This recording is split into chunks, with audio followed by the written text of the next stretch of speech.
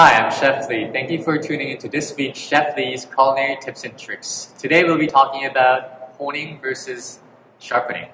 So the difference between honing and sharpening is that honing actually reshapes your blade back to the center, whereas sharpening removes the material from your knife.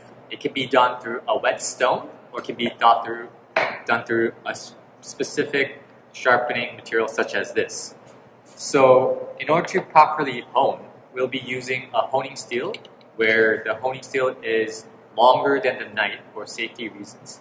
And all you have to do is put your handle up and make sure your knife is at a 15 to 20 degree angle depending on your knife, and draw it backwards, and same thing on the other side of the blade. And you do that maybe 3 to 4 times to make the blade come back to the center. And another common mistake is that when you're cutting, you want to avoid dragging your edge to the side to move your ingredient, and that's also going to dull your knife.